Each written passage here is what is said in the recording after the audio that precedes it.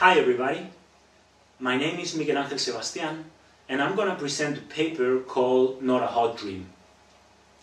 Before starting, I want to thank all of you for attending the conference and very especially to Richard Brown for organizing it. Last year, in the second Consciousness Online conference, Hackman Law presented a paper called Sensory Awareness and Perceptual Certainty, followed by a discussion with Ned Block, Dave Chalmers and David Rosenthal.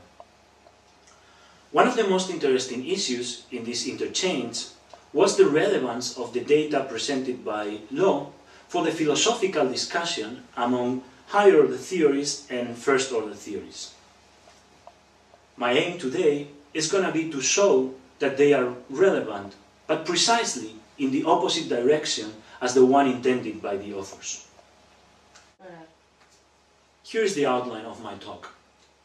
I will start by presenting phenomenal consciousness and higher-order thought theories. Higher-order thought theories are going to be the target of my argument. Then, I will present the Passingham and Lau experiment that suggests that the neural correlate of higher-order thoughts is located in the dorsolateral prefrontal cortex.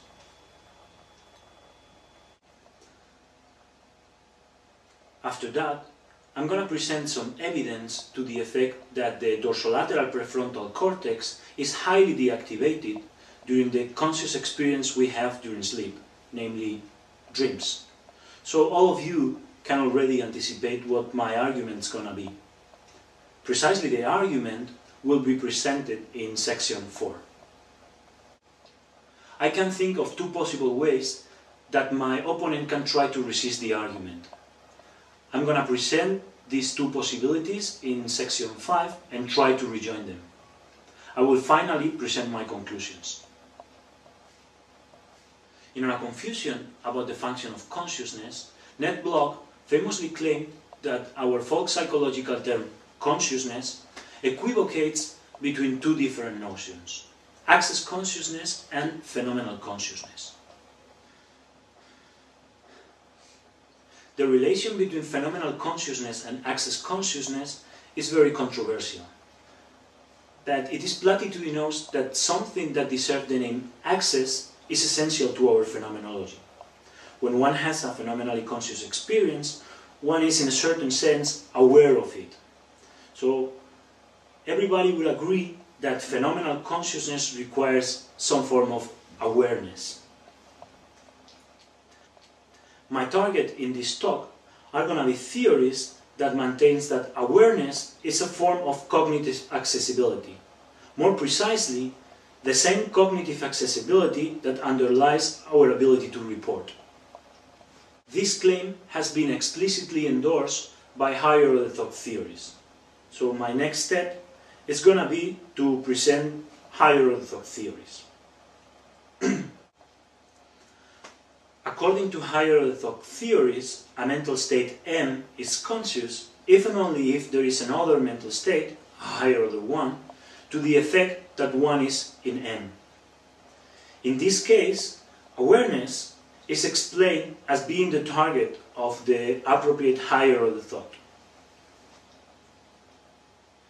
David Rosenthal, one of the main proponents of this theory, explicitly endorsed the correspondence between higher-order thoughts and the ability to report being in a particular state. In Thinking That One Thinks, David Rosenthal writes, "Given that a creature has suitable communicative ability, it will be able to report being in a particular mental state, just in case that is, intuitively, a conscious mental state. If the state is not a conscious state, it will be unavailable to one as the topic of a sincere report about the current content of the mind. And if the mental state is conscious, one will be aware of it, and hence able to report that one is in it. The ability to report being in a particular mental state therefore corresponds to what we intuitively think of as that state being in our stream of consciousness." We can distinguish two different competing theories of consciousness. On the one hand, Higher theories maintain that consciousness requires awareness, where this awareness depends on the cognitive accessibility that underlies reporting. On the other hand, first-order theories agree that some form of awareness is constitutive of phenomenal consciousness, but deny that this form of awareness depends on the cognitive access that underlies our reporting abilities. So, there could be cases of phenomenally conscious states on which we cannot report. Let me present the Lawan-Passingham experiment. This experiment strongly suggests that the cognitive ability that underlies reporting depends on the dorsolateral prefrontal cortex. So, the dorsolateral prefrontal cortex would be the neural correlate of higher order thought. Here is the setup of the experiment. Subjects in the experiment were asked to fixate their gaze in this point, and they are presented with two possible stimuli, either a white diamond or a white square. After a certain period of time, the SOA, a mask will appear. This mask overlaps with part of the contour of the target without leaving gaps or overlapping with the target especially. The mask will difficult the perception of the target. Subjects in the experiment were asked two questions after the presentation of the target and the mask. First, they have to decide whether a diamond or a square was presented, and secondly, they have to indicate whether they actually saw the target or they were simply guessing in their reply to the first question. The first question is intended to measure the objective performance capacity of the subject. The second question is intended to measure the perceptual certainty of the subject, how confident they are on having seen the object. This subjective report, according to the authors and to higher order theories, is an indication of phenomenal consciousness.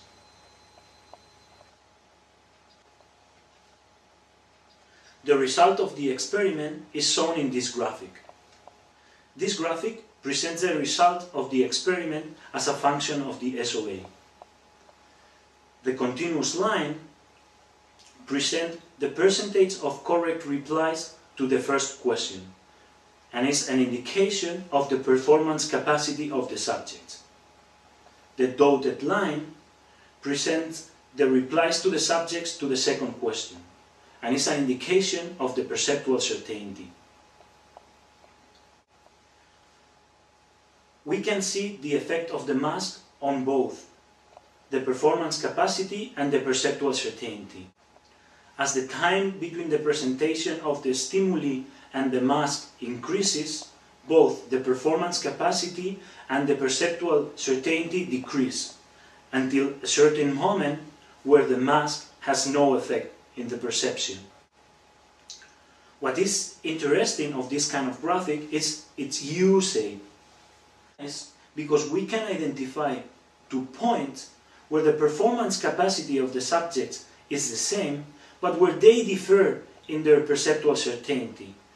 They claim having seen the stimuli in the long SOA condition, but not in the short SOA condition. This, according to the authors and to hot theories, is an indication of phenomenal consciousness. The subject in the long SOA condition is phenomenally conscious of the stimuli, but not in the short SOA. Lawan-Passingham performed an fMRI study on the subject of the experiment. The study revealed that the long SOA condition, the one associated with phenomenal consciousness according to the authors, was associated with a significant increase in the activity of the left mid-dorsolateral prefrontal cortex in Brodmann area 46. My opponent maintains that awareness, depends on the cognitive accessibility that underlies reporting.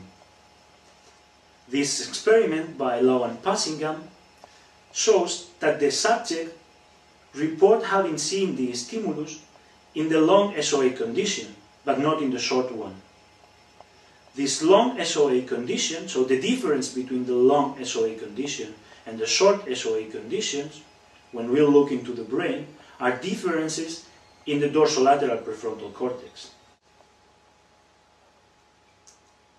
Since HOTS are associated with report abilities, Lau and Passingham have found the neural correlate of HOTS, at least in the case of visual experiences. So, the cognitive access underlying reports, in the case of visual experiences, depends on the dorsolateral prefrontal cortex. So let's have a look to the interpretation of the data. Higher order theories maintain that the subject is phenomenally conscious only in the long SOA condition. So this seeing curve corresponds to phenomenal consciousness.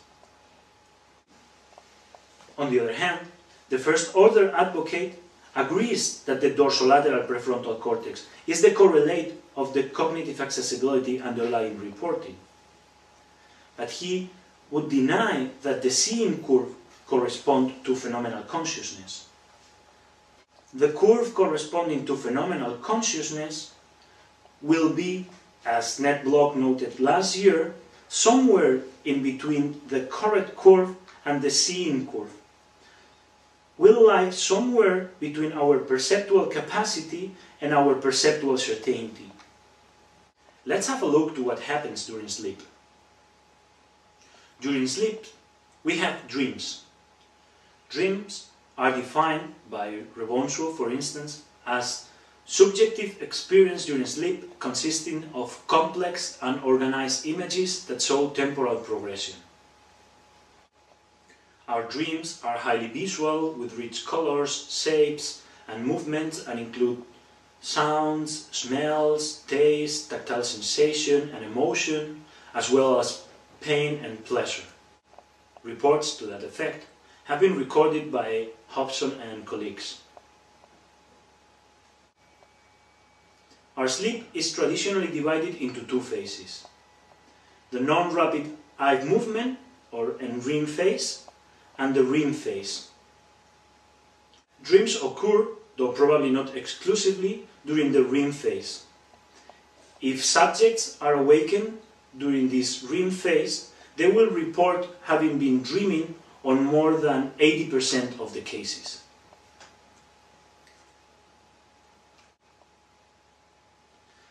So let's have a look to the neurophysiology of the phase in which we have dreams, the REM phase. Let me start by noticing that during sleep there is a global reduction in metabolic activity and blood flow, a reduction up to the 40%. At a level, during the non-REM phase, there is a reduction in the activity of many areas, for instance the orbitofrontal and the anterior cingulate. But what is interesting is that there is a reduction in the dorsolateral prefrontal cortex, the area that we have identified as the neural correlate of HOTS. What is even more interesting is that there is a further decrease of the activity of this area during the REM phase. So, there is a decrease in the activity of the dorsolateral prefrontal cortex if we compare NREM phase and wakefulness, and there is a further decrease during the REM phase. Those theories that maintain that the cognitive access underlying reporting is essential to phenomenal consciousness would have predicted an increase in the activity of the dorsolateral prefrontal cortex when comparing the REM phase and the non-REM phase, because it is during this phase when we have dreams. However, what happens is precisely the opposite. So all of you can already anticipate what's going to be my argument against higher order thought theories. Let's have a look to it. Higher order theories maintain that phenomenal consciousness requires awareness, where this awareness is dependent on the cognitive accessibility that underlies reporting. This will give us the first premise of the argument, namely, phenomenal consciousness depends on the cognitive accessibility that underlies reporting. Lowen-Passingham experiment shows that the cognitive accessibility that underlies reporting, at least in the case of visual experiences, depends on the left dorsolateral prefrontal cortex. So, the dorsolateral prefrontal cortex is necessary for visual phenomenal consciousness. We have visual conscious experience during the REM phase, namely dreams. But this area is highly deactivated while we are dreaming. So the dorsolateral prefrontal cortex is not necessary for visual experiences. And the conclusions follows. Phenomenal consciousness does not depend on the cognitive accessibility that underlies reporting. I can see two possible ways in which my opponent can try to block the argument. The first one would be to accept that the dorsolateral prefrontal cortex is the neural correlate of HOTS, but only during wakefulness. During sleep, there is another area that would be responsible for higher order thoughts. An alternative way to block my argument is deny premise 4. Deny that there are conscious experience during sleep. There are no dreams. I'm going to try to rejoin these possible objections in the next section. Let's have a look to the first possible reply. My opponent will agree that the neural correlate of HOTS during wakefulness lies on the dorsolateral prefrontal cortex, but he would postulate that this function is performed by a different area during sleep, maybe the anterior cingulate. REM sleep seems to be exclusive to marsupial and placental mammals. This suggests that only those beings at the top of the evolutionary pyramid can have dreams. The plausibility of the evolution of a different area for having HOTS during sleep will depend on the function of dream. Theories of dreams yield them as epiphenomenal. For instance, the activation synthesis theory holds that dreams are the result of the forebrain responding to random activity coming from the brainstem. In this case, dreams are nothing but noise activity. Other theories either maintain that dreams have a function in memory processing, in which case there is no function for HOTS and dreams merely reflect the corresponding memory processing, or are regarded as some kind of hallucination that protects sleep without any function for HOTS. One exception is Rebonshu. According to him, the function of dreams is to simulate threatening events and to rehearse threat perception and threat avoidance. But this function can also be performed during wakefulness, so the same structure that we use while we are awake could be used during sleep. There is no evolutionary pressure that justifies the appearance of a different area to perform HOTS during sleep. As long as one cannot make the case for a function of HOT in dreams, and I seriously doubt that it can be made, we have no additional reason for defending the possibility of having another neural structure that differs from the dorsolateral prefrontal cortex for having HOTS. If this is right, and the dorsolateral prefrontal cortex is the neural correlate of HOTS responsible for visual experiences, then we have good reasons for believing that there are no visual HOTS during dreams. An alternative objection would deny that we have phenomenally conscious experiences during sleep. This is the next objection that I'm going to consider. The common sense position maintains that dreams are conscious experiences. This position has been maintained by philosophers, psychologists, and neuroscientists, but not without exception. This common sense position has famously been rejected by Malcolm. He claims that it leads to a conceptual incoherency. He says, "The notion of a dream as an occurrence that is logically independent of the sleeper's waking impression has no clear sense." Malcolm maintains that we have no reason to believe the reports given by awakened subjects, for there is no way to verify them. They could be just cases of false memory. It could be that processes during the REM phase are non-conscious, and that, on awakening, there is a hot targeting the content of memory and thereby making it conscious. Whereas Malcolm denies that there are dreams, Dennett has defended a skeptical position.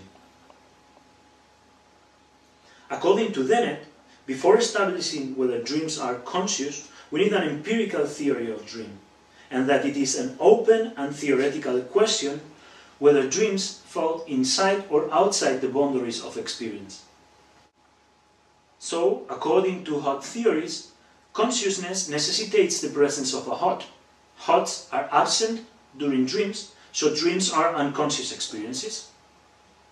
Skepticism about dreams bases its position on the fact that the access to dreams is retrospective. We recall the dream when we are awakened, and we have no reason for trusting these reports. However, there are cases in which some people are aware of being dreaming. This is the case of lucid dreams. In lucid dreams, the dreamer is able to remember the circumstances of normal life and to act upon reflection. Although lucid dreams have been reported since Aristotle, many have had their doubts about the reality of these episodes. Dennett, for instance, endorses this skepticism. He considers that the report of lucid dreams is consistent with the subject dreaming that she is aware of being dreaming. But there are empirical evidence that suggests that Dennett's hypothesis is wrong. The empirical evidence in favor of lucid dreams comes in two steps. In a first experiment, Rothbard showed that some of the eye movement during the REM sleep correspond to the reported direction of the dreamer's gaze. Based on this evidence, Laverge and colleagues could provide evidence in favor of lucid dreams. They trained frequently lucid dreamers and asked them to make a distinctive pattern of voluntary eye movement when they realized that they were dreaming. These prearranged eye movement signals were recorded by the polygraph records during REM, proving that the subject had indeed been lucid during the REM sleep. This result has been replicated by other laboratories. The experiment on lucid dreams provide evidence that we have conscious experience during sleep and give us the opportunity to record reports to that effect. So the main reason for skepticism is dissolved. There are conscious dreams. My opponent can still try to resist the argument by maintaining that we have conscious experiences during lucid dreams, but not during ordinary dreams, for only during lucid dreams can the subjects report on them. This half-baked reply distinguishing lucid dreams from other dreams seems to be something of a reach. Furthermore, lucid dreams occur during the REM phase, and during this phase there is a deactivation of the dorsolateral prefrontal cortex. It is an open question whether this area is active or not during lucid dreams. I want to finish this talk by summarizing the paper. We have seen that hot theories maintain that phenomenal consciousness requires a certain form of awareness, and that this awareness, according to these theories, is dependent on the cognitive accessibility that underlies reporting. I have argued that this kind of access is not necessary for consciousness, for we lack it during the experiences that we have during sleep, namely dreams.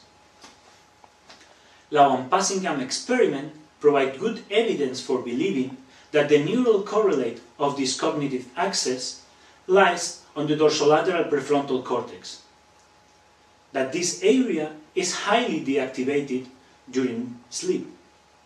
I have argued that we have no reason for believing that the function of HOTS is implemented by a different area during sleep.